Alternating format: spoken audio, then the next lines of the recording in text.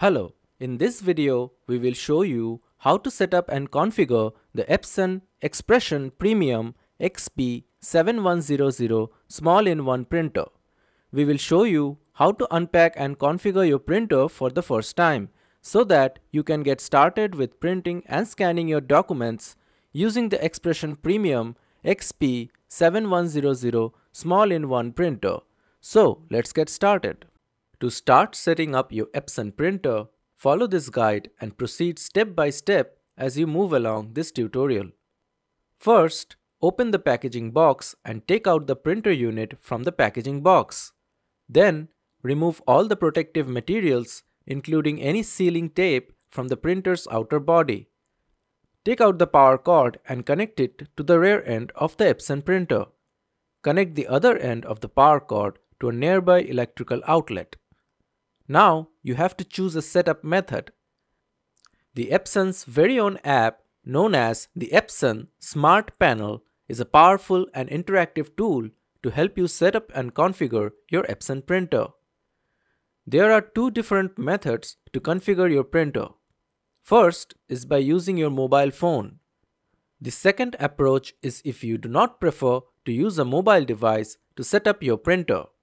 In that case, you may skip to the section where we will be guiding you how to fill in the ink tanks of the printer.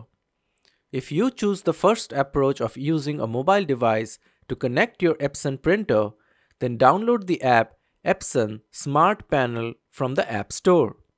Once downloaded, do not open the Epson Smart Panel app yet. Press the power button of your printer to turn on your Epson printer. Wait till the printer powers on and completes its startup operations. Once the printer becomes idle, open the Epson Smart Panel app on your mobile device. Launch the Epson Smart Panel app and then follow the easy step-by-step instructions to aid you in connecting your Epson printer to the network. Now that you have connected your Epson printer, it's time to fill the ink tanks of the Epson printer. Let us show you how to do so. Before we proceed, please take note of certain points and treat them as critical. First, ensure that no ink gets spilled on the printer. Also ensure that no ink gets spilled on the inner parts of the printer while you are filling the ink into the ink tanks of the printer. To avoid permanent stains, please remove the spilled ink using a damp towel. If the ink gets spilled on your clothing or belongings, then it may not be possible to remove. Number 2. Make sure to keep the ink bottles out of reach from children and ensure not to accidentally drink any of the ink. If any ink gets in your mouth by accident, thoroughly wash your mouth and get rid of the ink inside your mouth without gulping during the cleaning process. So now that we are aware of the precautionary measures, let's move forward in filling the ink tanks of the printer. First, raise the scanner unit. Open the ink tank cover and then open the cap for the black ink tank marked as BK.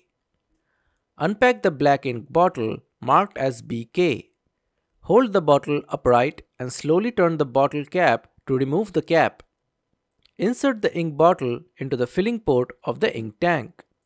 Wait for the ink to fill the ink tank. Please wait patiently for the process to complete and do not squeeze or press the ink bottle while it's doing its job. When the ink tank is filled, remove the bottle and securely seal it using the bottle cap. Repeat the same steps for the other 3 ink tanks. After that, close the ink tank cover and then close the scanner unit. Now, raise the control panel and then press the power button on the printer. The printer will now turn on and the power button's LED will blink. Once the printer has completed the startup process, select your language from the control panel of the printer.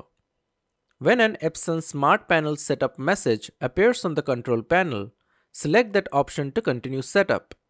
When a message to see Start Here link appears on the LCD control panel, press and hold the help button with a question mark icon for 5 seconds. Follow the on-screen instructions to start the ink charging process. The ink charging process might take around 10 minutes to complete. You will know when the ink charging completes by following the power button's LED light. That light will stop blinking when the ink charging is complete. Till then, please be patient and also make sure not to unplug or power off the printer during the process, as that might waste a lot of ink and cause the printer to malfunction. When the ink charging is complete, press the OK button to continue. Follow the on-screen instructions for further alignment and making sure to get the best print quality out of your printer. Now that you have completed filling the ink tanks and also finished configuring the printer using the Epson Smart Panel Setup app, let's proceed and fill some paper into the printer's tray. First, you must ensure that the ink charging process is fully completed.